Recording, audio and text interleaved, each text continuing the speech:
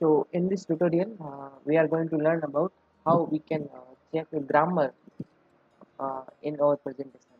Like I already made a presentation which is look like this. So what we gonna you have to do is first we are going to the review tab here, and then go to the spelling. Yeah. So here you can see right side there is a pan open. Okay, right. So here is the language. You can change accordingly. I have English, United States, or you can change. There is many options. Right? Okay, I am going with that. So it is showing that uh, there is a spelling which is idea. So you want to change it or not. So I am simply changing it here. Change. Okay.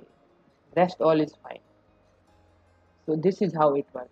Or you can simply check like I am going there and simply making this one is error, right? And again go to the spell check, and this is showing you. So this is how we can change our check spelling check or grammar in our presentation.